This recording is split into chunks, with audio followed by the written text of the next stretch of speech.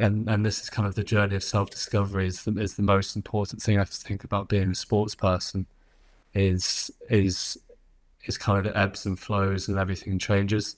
And I think that's, if I was to highlight something for kind of a young athlete, I think that would be the most important thing is because you get asked the question, you would have got asked the question the whole time is, what did you do as a sportsman? You know, why did you make it? What was the main thing? And ultimately, you have to, there's the cliche answer of you got to love it, but also you just got to accept it. Kind of stuff will come, stuff will go, as long as you're willing to change and you're willing to get better. And that comes from a love of the sport and the game, because that's what it does boil down to, I think. Then that's ultimately it. And it is you get the most frustrated faces from these kids, because it's going to be like, you have to do this and you will be unbelievable, but it's never that, is it?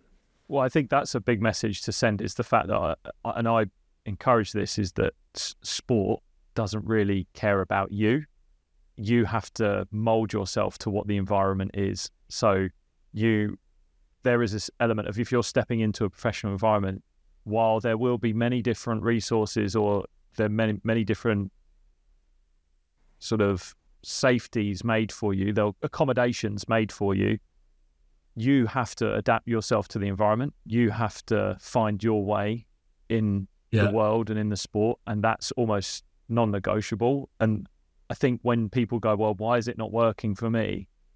My comeback is, well, how are you making it work for you?